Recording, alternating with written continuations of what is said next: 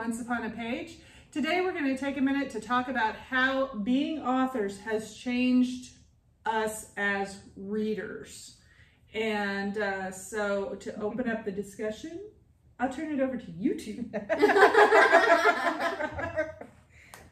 an interesting question. So, I mean, I've always been a big reader, and I'm raising a reader right now. She checks out 6-7 books from the library, and she's done in 3 days with all of them. And so it's like, it's what we do. We just read. But since I'm not sure it's so much as since I started writing, as since I've started having good editors.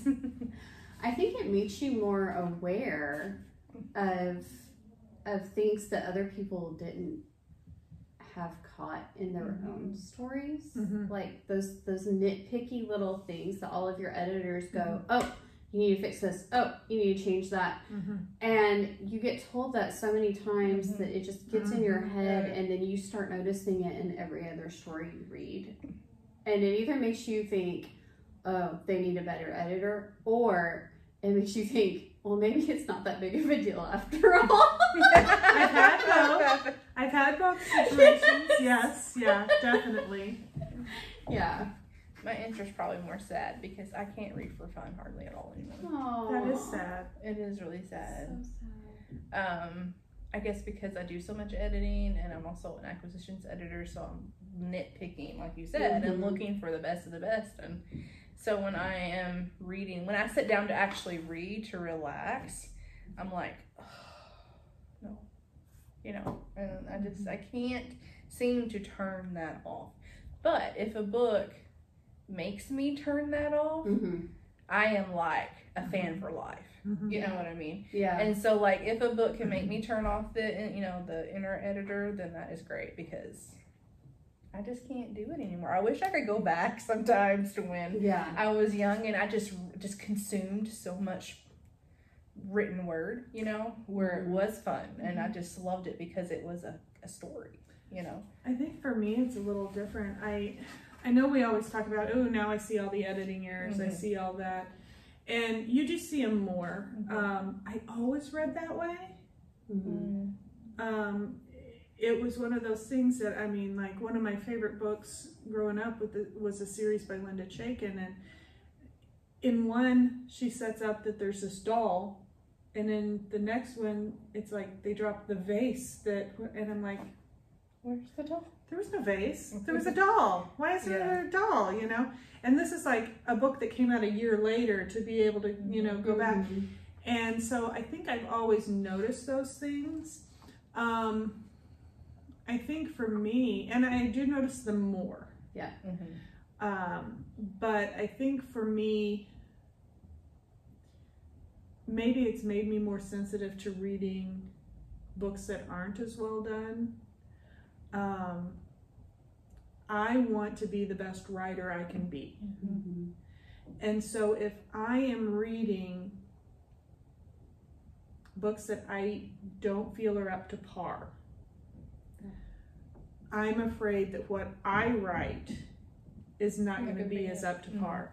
I want to read books that after I read them push me to be a better writer, to push me to be at the level of wow that somebody else will come out there in your brain. When somebody else wrote that book that just makes me go, this is amazing, everybody needs to read this. I want to write that for somebody else. For sure. You know.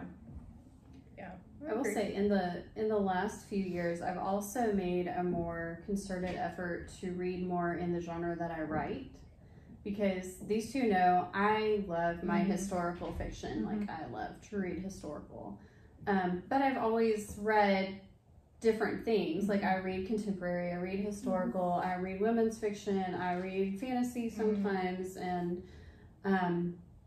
every now and then I'll pick up a mystery. It's not my favorite, but every now and then I will. But everybody tells you, if you want to become a better writer, go read the authors that are like the bestsellers, the ones winning the awards, all this stuff in your genre.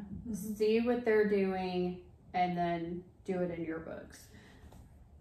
So do you agree with that? Do you try to read more in your own genre so that you can get better at it, or do you think that that's not true? I think it helps to have elements of all of it. I mean, yes, you do want, there's a very different pacing with a historical. There's a very different pacing with fantasy. There's, there's all of those things, but there are, even in contemporary, say I went just contemporary, there's a different pacing in a cozy mystery or a suspense.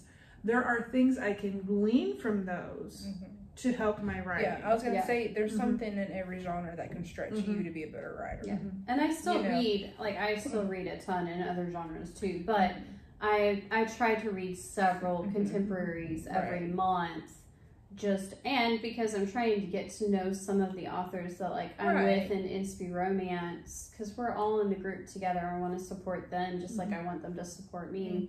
So I think that's another way that I've changed. It changes you just a little bit to actually know the authors that you're reading. Because I think you go in with higher expectations almost, Well, and the thing that I had I don't quite agree with.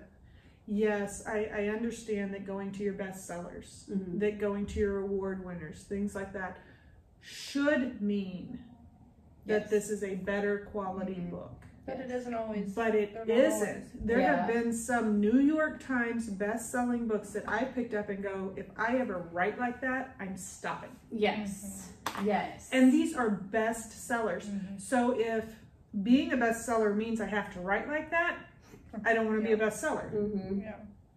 I don't want to change who I am and the quality of my writing just to say I sold 1 million copies. My publisher might like that. And I'm sorry, Linda, but I would much rather know that what I put out was a good quality book, rather than just feeding the masses what they want to have. Yes. And, well, I think too that as long as with each book that you do that you are improving, I think that's all you can. I mean, I think that's the best. That's like the best thing that you can do is to strive to always do better than you did before. And now, I do find I read and leave a lot more reviews now. That is one way it's changed me as a reader. I'm a little more conscious of taking the time to go leave a review. I'm a little more conscious in the way I review. If it's a book that I didn't really enjoy all that much, I'm gonna find what I can that's positive about it. Not that I'm gonna lie to, make people believe that this is the best book ever. I will say what I had trouble connecting with this. Maybe it was because of this, but I really couldn't get into this aspect. But they did this really well. So it has changed me as a reader in that respect. Yeah. That's a good point. It also makes me understand more why some people leave certain reviews too. Yeah. Reviews are hard. Yes, they are. We could do a whole video on reviews. Yes. Yeah. Well. As we all have that moment of dread. Yes, we're all thinking about that one review that we wish. Moving on to happier things. If you're an author, we'd love to hear from you. Hear how being an author has changed you as a reader. Has it made you a better reader, or has it sort of ruined some aspects for you? As a reader, we're just glad you're here, and we would love for you to check out our books. Follow our YouTube channel, like our page, like our videos, share it with a friend, and we'll see you next time. Bye.